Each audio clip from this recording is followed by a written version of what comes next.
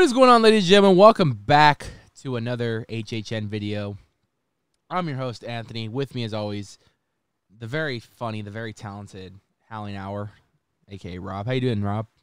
Pretty good. I'm just hanging in there, ready for HHN to come for us next week. A little sooner for you. Have you begun to pack, get your stuff ready? How's it going with that? Yeah, no, haven't done any of that yet. But I'm a last minute Okay. guy. I could get it done in 20 minutes. I like that. Lets me know that you're a fly by the seat of your pants kind of guy, and just you carefree. I like it. Carefree, man. I love it.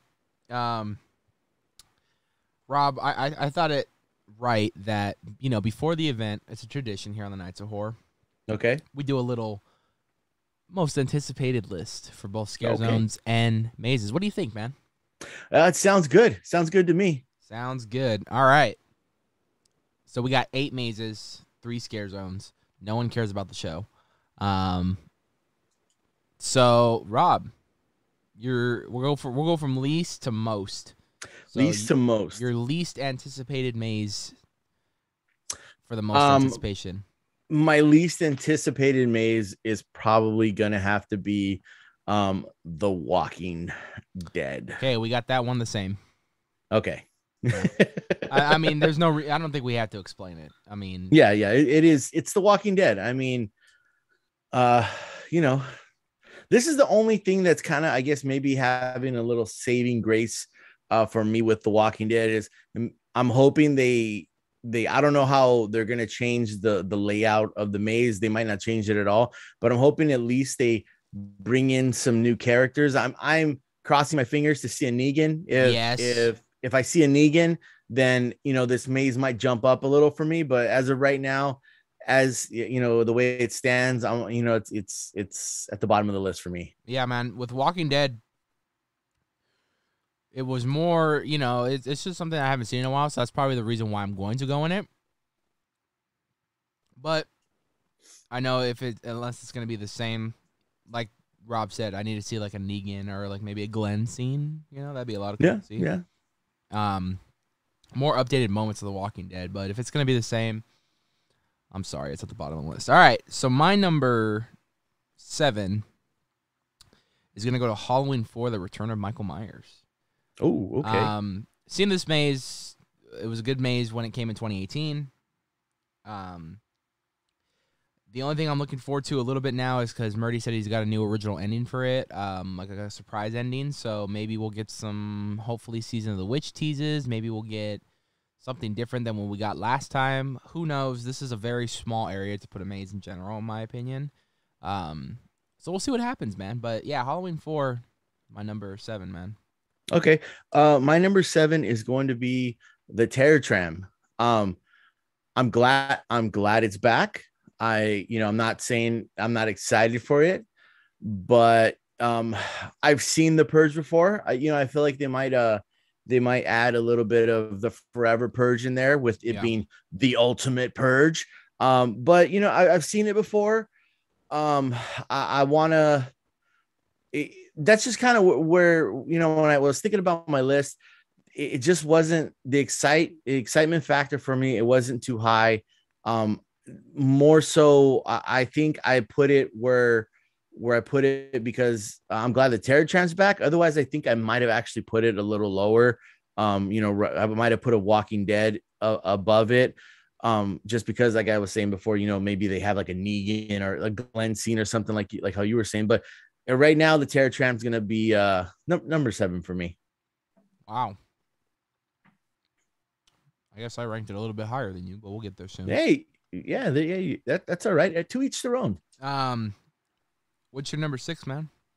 My number 6 is Halloween 4. I love Michael Myers. I understand, why we're getting this maze. I think it's still gonna be good. Just like you were saying, Murdy had mentioned about maybe, some little changes, some little tweaks. So, I'm excited for it. But again, I've seen this maze. I've seen Michael Myers quite a few times. Right. I'm excited to have him back. but at the same time, just excitement factors, right around number 6 for me. Number 6 for me is gonna go to The Exorcist. Oh, okay. Another maze I've seen in 2016, and the only reason why it's so high on the list right here is because this year it's in a soundstage, and that's the only thing that's kind of keeping me like, okay, that's better environmental control. Where in 2016 it was at the Mummy Queue, so yeah. I mean, I don't know what much they can add to it. I mean, like Murdy said, the whole film takes place in one bedroom. Right. Locations here and there, but I really don't see anything else they can really add to it. I think the only thing that's going to make it a little bit more scarier is the fact that it'll be a little bit more cooler in there because, when you see possession on film and probably real life, the room gets really cold, drop in temperature, you can see your breath. So I don't know, go to the extent of seeing my breath, but just to feel that it's cold in there will make me feel more into the movie. Number 5, I'm going to go The Curse of Pandora's Box. Okay. Wow. All right. It's a great original maze. Don't get me wrong. I loved it in 2019, and I'm kind of excited I get to see it again. But again, I mean, I don't know if it's going to be the same, or because it's an original maze, they can update some rooms and change some rooms out, and you can see more. So that is the only thing that's really holding my breath on that. Maybe it will be a whole new maze in general because it's an original maze. They could just pull props and just kind of incorporate them differently and do different paint jobs, but for the most part, I'm thinking it's going to be the same thing, just maybe a couple new tweaks, but we'll see what happens, man. I'm looking forward to going through it again. It gave me some mean Black Sabbath 13 3D vibes, so, and Alice Cooper. It did. Yeah, so I'm excited to see what they have to bring. What's your number 5? My number 5 is Texas Chainsaw Massacre. I've seen whatever word I've seen Texas Chainsaw a few times. I feel like just the pictures I've seen, the facade looks really cool. I'm excited because Leatherface, again, he's one of the heavy hitters, one of those icons as far as when it comes to the slashers. So I'm always excited to see Leatherface, and he's not in that maze, is not in the water ruled queue. They're giving him a bigger kind of area to work with. So, I'm holding out hope as far as, maybe we get some, some stuff we haven't seen before. So, that's why I got it right at number 5. Awesome. What is your number 4, man? My number 4 is The Exorcist. And for some of the reasons you were saying, it is in the sound stage. So I think they're going to be able to play not only with the environment as far as, the cold air and stuff like that, like you were talking about, right, but I feel like they're going to be able to play with sound a lot more. And, the more I thought about it, the more I was thinking like, sound plays a big factor in these mazes as far as, the triggers and stuff like that. So I think being able to control it a little more, being able to kind of filter out certain sounds and kind of contain sounds into rooms, and just a different way they can use sound, also lighting, again, controlled environment. I think they're going to be able to pull off some stuff we didn't see when we got it the first time. So yes, like you were saying, Murdy said, it takes place pretty much in one room. So, we kind of got, what you're dealing with as far as like that, but I think they're going to possibly maybe add some stuff that kind of just spice it up a little. I do not think, I could be wrong, but I do not think we're going to get a scene for scene, turn for turn remake or redo of 2016's. I think they're gonna add a little something, and again, in the soundstage, throws a whole other gives you I think a bigger you can do more with that. Yeah. Not to mention, dude, they recently just released a photo.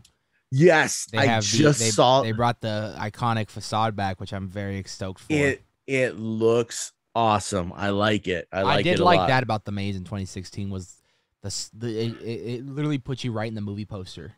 Oh yeah. And Hornites is famous for doing stuff like that. So Yeah, man.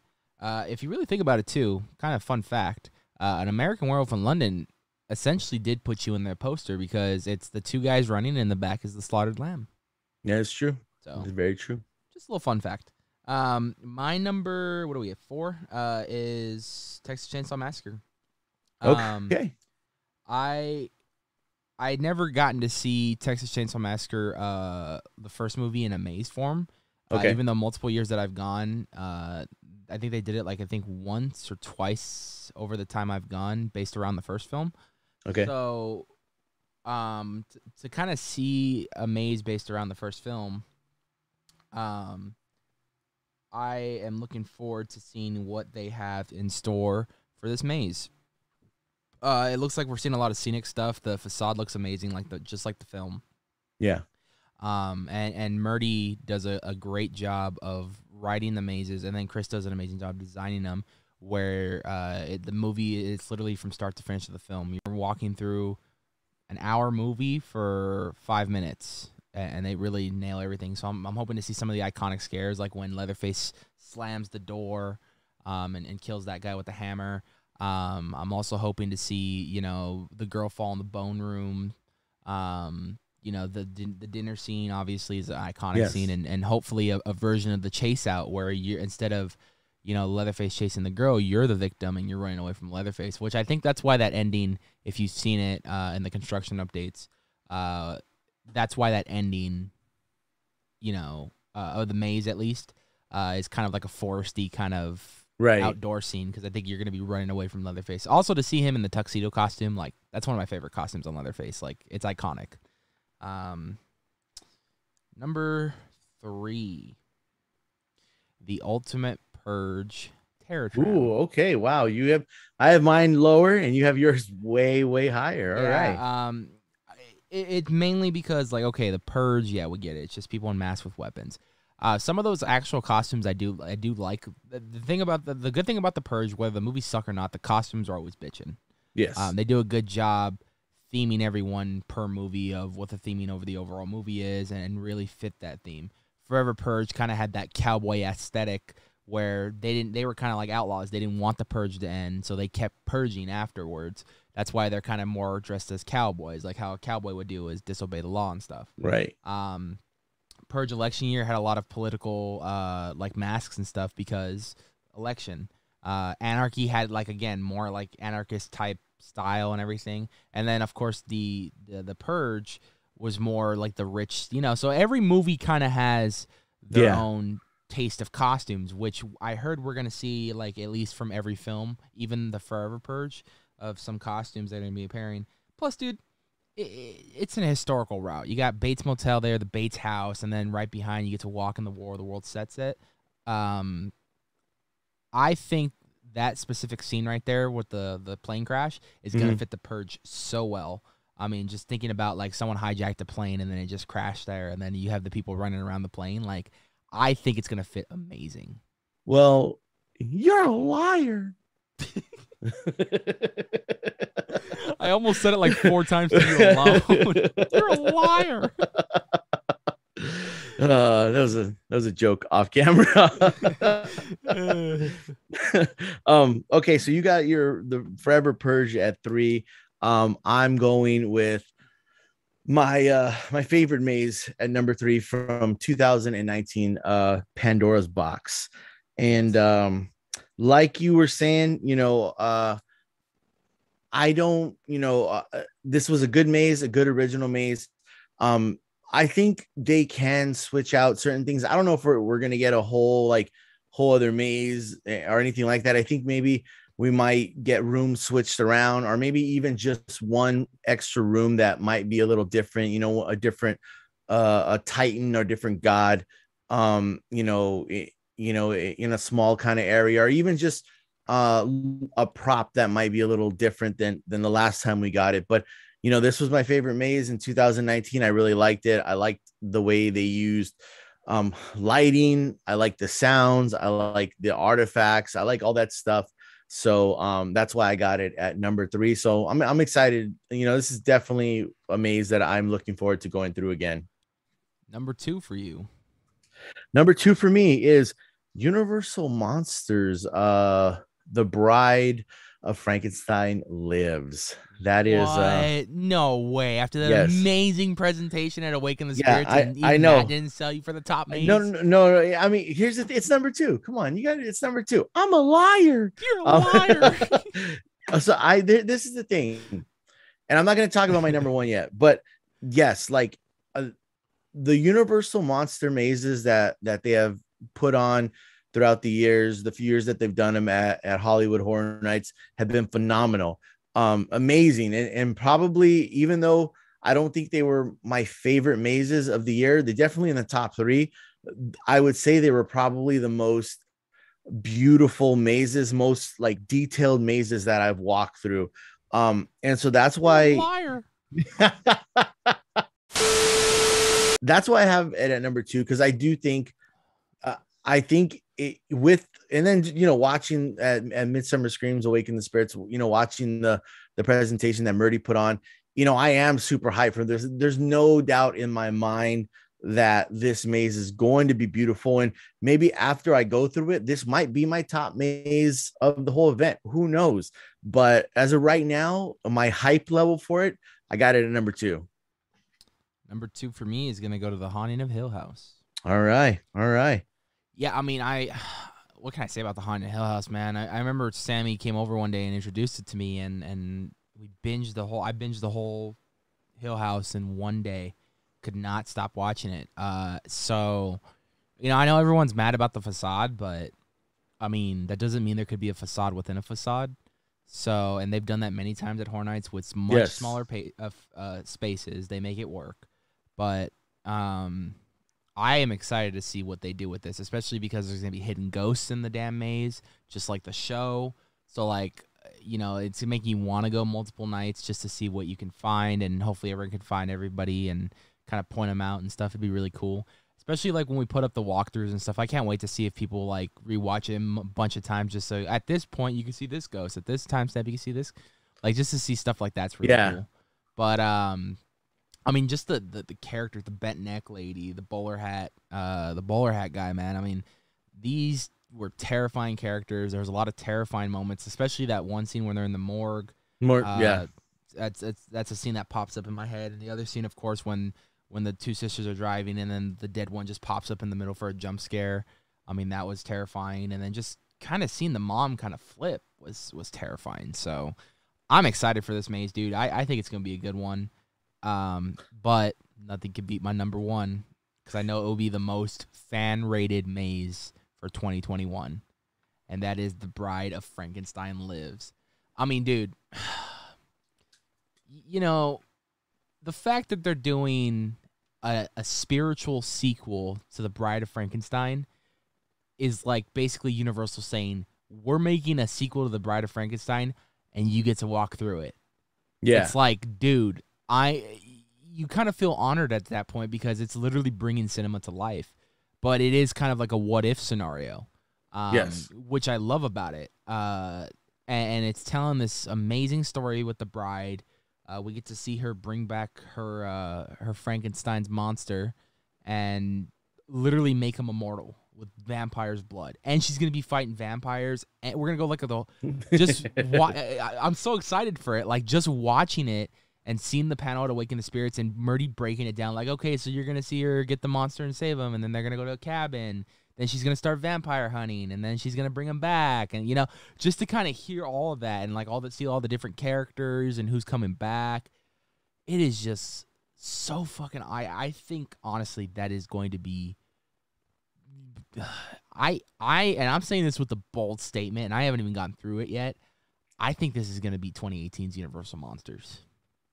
Wow, that is a bold statement. I have a lot of faith in this maze, like a ton of faith in this maze, because the story is a movie that I've wanted for years, and Murdy was like, "Fuck a movie, I'll bring it to life for you," and I get to see that in person, like. That is, like, I'll tell you this right now. Like, we will upload maze walkthroughs. Like, other people will upload maze walkthroughs that have better quality than us. But no walkthrough on YouTube can do justice to what you see in person with that maze. Yeah. And I'm already saying, and I haven't even seen the maze. That's how much faith I have in this maze. I think it's Well, gonna be the best rated. we know I mean, we know what Murdy does, and he already has a reputation with his previous Universal mazes. And I mean, one thing Oh, you can I forgot go to ahead. add, fucking Slash, bro. I Yeah. mean, that score to Awaken the Spirits, I was like, okay, I can vibe with this. Not to mention, I don't know if you saw this on Twitter recently, but I sent a tweet out to Murdy, I did see Slash, that. I did see and that. Figure. I asked a simple question: when are you gonna release the Figure Holidays in Hell album and Slash's Frankenstein meets the Wolfman soundtrack? Figure himself replied, "When better question is, when are we gonna get Slash and myself to score a maze?" So I'm gonna Yes. put it on record right now. Do it right now. Timestamp that thing. Timestamp a year, and I'll put the photo on the screen. I'm not bullshitting this, and it's still on my Twitter. You can find it. I'm gonna go on record right now. If I'm partially responsible for Slash and Figure getting together for a maze this year, I've officially made it in my haunt career. I was the starting talks of inspiration to get those two to collab for an ultimate Halloween Horror Nights original maze. Maybe even Universal Monsters. But that will make my heart so happy. Like, and the only thing I would ask from them too is be like, hey, let me get you on the podcast.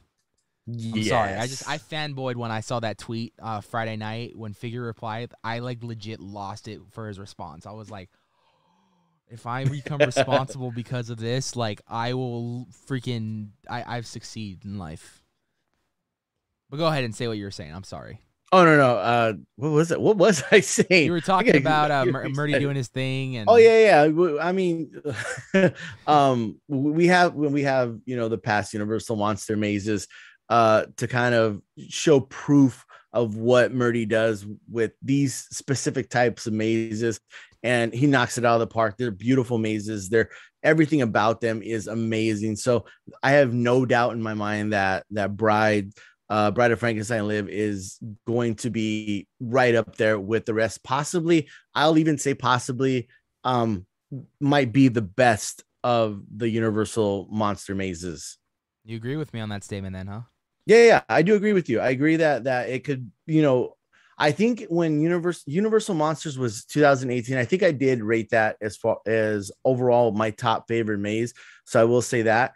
I think based on just like how we got to see what Murdy was talking about, the story, the different outfits, just the detail in all the storyline of what's going on in this maze. And I gotta say, that was like for that presentation.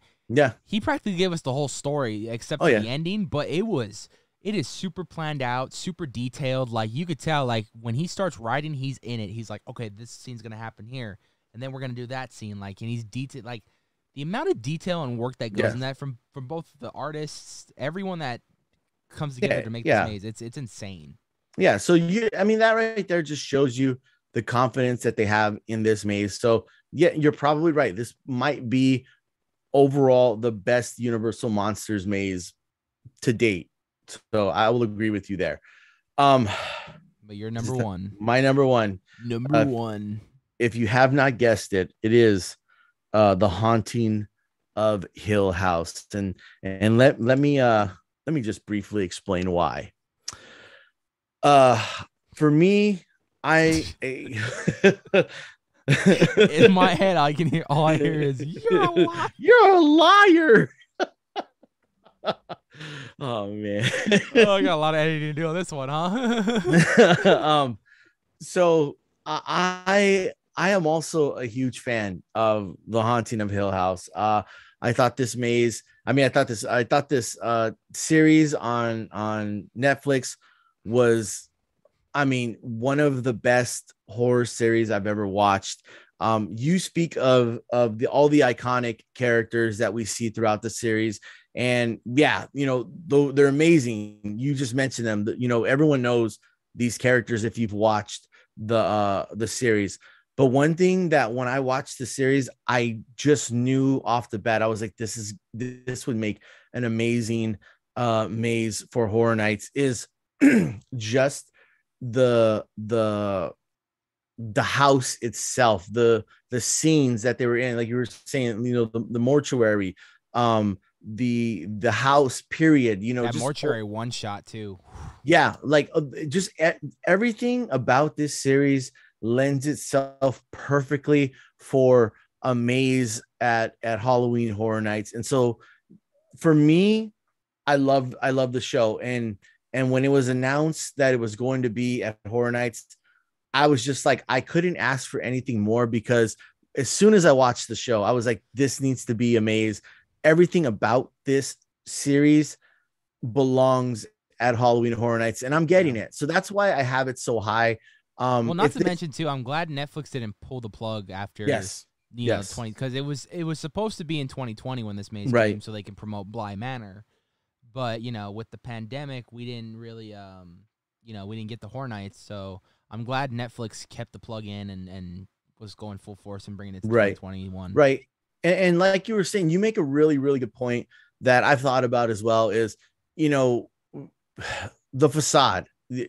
Everyone had had their negativity about the facade. Even I said something about it, but that was just based off of what I seen in Orlando, and I was like, man, Orlando got this ridiculous facade, and we got, what, and the more I look at it, I was like, it's, yes, it's whatever, a, a flat board with a picture on it, but it looks cool.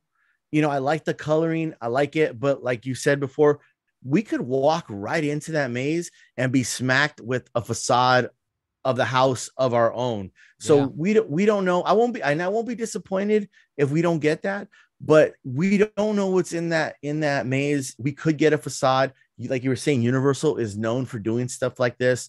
So I don't doubt that it could happen. I think the maze overall is going to be amazing, with or without a facade. I think the maze is going to, in my opinion, be probably top two, top three mazes that they put on this year. So I'm super excited for the Haunting of Hill House. Everything that I've wanted when I seen the show is coming to HHN, and I cannot complain. I'm super happy about that. Yeah. And then we have our 3 scare zones, which will be our ending of our video right here. Wait, hold on.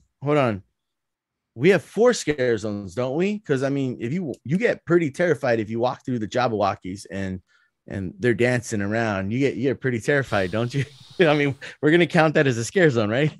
Terrified that they're still here. I don't know why they're still here. No. Number 3 for me is gonna go to actually Chainsaw Rangers. Everyone Oh, that I've talked to is like super stoked from this scare zone, and don't get me wrong, I bet it's gonna be a okay. great Okay. scare zone. I bet the talent will be amazing. But I don't know, it's just chainsaws, and I mean it's a staple at Horror Nights, so I expect it. I expect it nonetheless, but I don't know, man. I have to see it, but I like I said, I don't doubt that all scare actors will they'll give 110% because it's just good to be back. So it'll be a lot of fun to see them what they do, especially with the chainsaw chase out and everything. Here, here's the thing. Here's the thing. Here's the thing. So for my number 3, I'm gonna agree with you. Is the Chainsaw Rangers? Um, like you were saying, chainsaws is a staple of not only Horror Nights but other haunts as well. Chainsaws are used quite often. I think the outfits are probably going to be pretty cool. Those might stand out a little different than normal. The characters, obviously, like you're saying, they're gonna bring it. They're gonna kill. They're gonna crush. And I have I'm never going to complain about scare actors, because never once have I been to an event and they not brought it, even if they were probably not feeling it that night. To me, I was like, everyone I've ever come across has brought it 100%. So I'll never complain about them. You're a liar. You're a liar. so I keep so doing this to myself. so for me, number 3 is Chainsaw Rangers. Number 2, I'm gonna go Silver Screen Queens, man. I mean, Okay. this is gonna be right out the exit of Bride of Frankenstein Lives. They're giving, it's the year of the ladies, man, and I appreciate that. all well-known icon monsters are getting their women counterparts in via brides, daughters, whatever it's family related. They're coming to take over, and I cannot be more excited for it, honestly. Fake movie posters, fake movie trailers, I like it. A lot of fun, original concept ideas, so it looks a lot of fun. What about you? I agree with you. I think it going down this route, it's kind of opening up a door for I guess just more creativity, and I can't ever complain about that. But unfortunately, Anthony, my number 2 is going to be Demon City. You're a liar. I felt like it was coming, and I wasn't prepared for it. Here's the thing. You're a liar. I think not so much we've seen this type of scare zone before. Reading, the synopsis of it feels a little different, but also a little familiar. So that's kind of just why I have it at number 2. I think it's going to be good. Just pictures I've seen from people there who are, showing updates and stuff like that. That specific area and stuff they've shown looks very, very intense and very, very graphic. And so I like that. The way you're like, that specific area. Forgive me. But number 1 for me. Number 1, Demon City. All right. I like the idea. It's a bar. It's like a nightclub, and demons have taken over, and it's going to be kind of like a party zone in a way.